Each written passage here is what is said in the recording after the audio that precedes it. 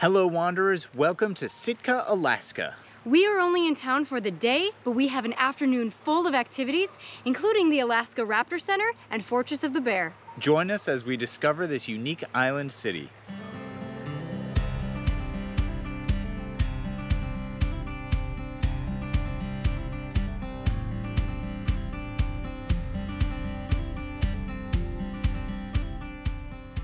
The city of Sitka in southeast Alaska weaves together a rich history of native Tlingit culture, Russian influence, and the American frontier.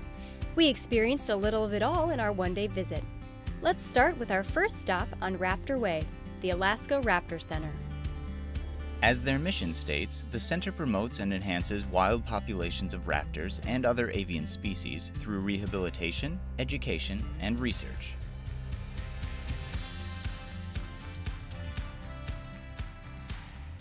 In the Flight Training Center, visitors can observe eagles through a specially designed viewing corridor that shields human noise and visibility from the birds. Here the eagles are conditioned in regaining their flight skills in a natural and private environment.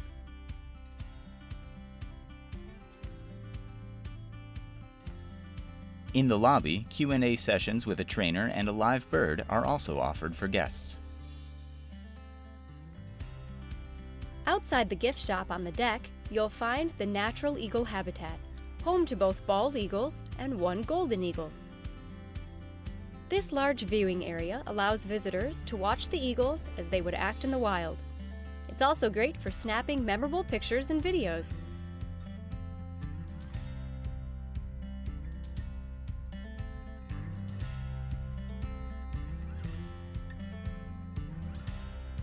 Past the natural habitat is a quarter-mile nature trail loop for visitors to explore Alaska's various ecosystems.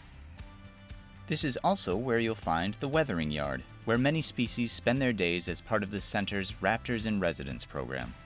Here they are exposed to natural weather elements in a safe habitat.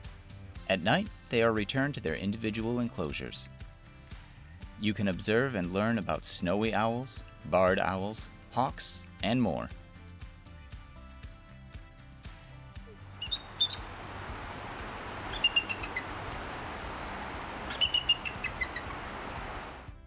After the Raptor Center, we headed back to downtown's Lincoln Street to sample Russian dumplings at Pel'meni. This casual spot offers a simple menu at affordable prices. The beef or potato dumplings are a tasty and filling option to grab on the go.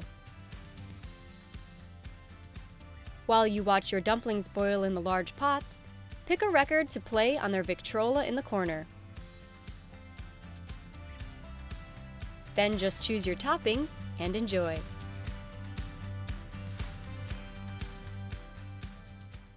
With our bellies full, we headed to Fortress of the Bear, 6 miles east of downtown Sitka. Fortress of the Bear is a bear rescue and education center, currently providing care for both brown and black bears in 3 separate enclosures. We were surprised to learn that the facility was designed around old paper pulp wastewater treatment tanks. The bears you see at the center were orphaned at a young age and are now permanent residents of the fortress. The state of Alaska does not currently have a rehabilitation and release program in place for bear cubs, and it is illegal to return bears back to the wild. The fortress was created to care for these orphaned cubs and save them from being euthanized. During your 30-minute tour, you'll be guided by experienced naturalists and bear experts who are happy to answer your questions and tell stories. Afterward, you are free to wander the platforms at your leisure. The staff work hard to provide the bears a natural and wild environment, and you can tell they have formed strong bonds with the animals.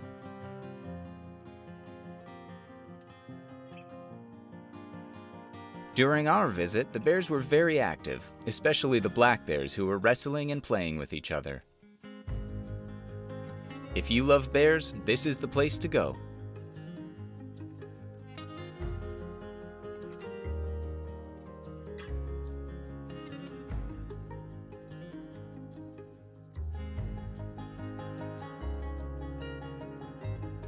There's also a small gift shop with a variety of toys, jewelry, and clothes, some even designed by staff members.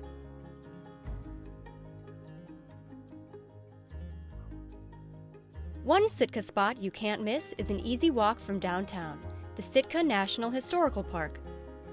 The park preserves the site of a battle long ago between invading Russian traders and the indigenous Tlingit clan.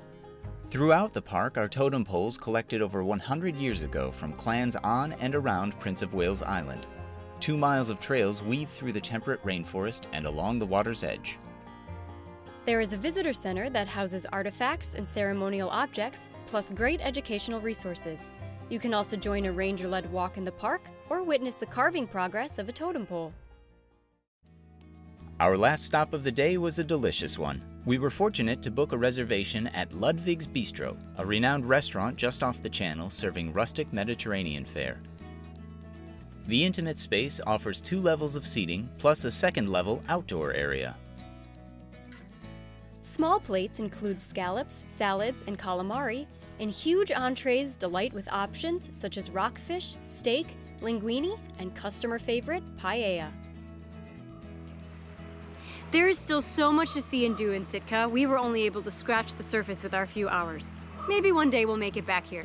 Until then, we hope you enjoyed this video. If you did, hit that thumbs up button, subscribe to our channel so you catch all of our content, and as always, Thanks for watching us wander.